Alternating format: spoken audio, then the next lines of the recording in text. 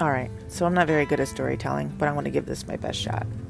Now that the van is completely livable, we decided the best way to test out how well we could live in the van is to actually try living in the van for the next 14 days.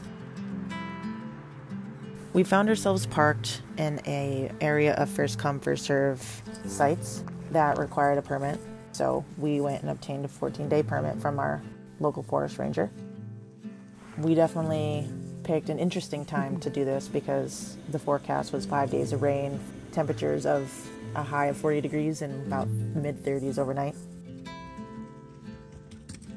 This site in particular was full of trees and had a nice sandy beach that you can easily paddle to and from.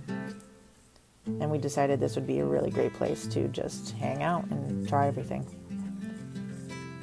The dogs especially loved this site. They explored while we prepared to have camp here. We kept warm liquids on standby, as well as the solo stove, which we didn't even think that we would want. It turns out that this thing was absolutely clutch in our survival.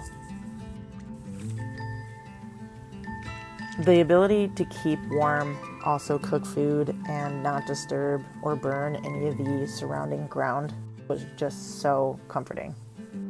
So you can pretty much expect us to have this going forward. Seriously? Mm-hmm. Are you impervious to, like, hot stuff? Mm-hmm. My God.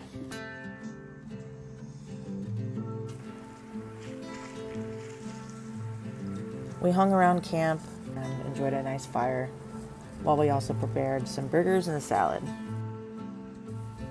We definitely did not forget to pack plates and utensils this time, but we still opted to use the cutting board just to save on some dishes. So we actually do have plates this time. We're just choosing not to use them.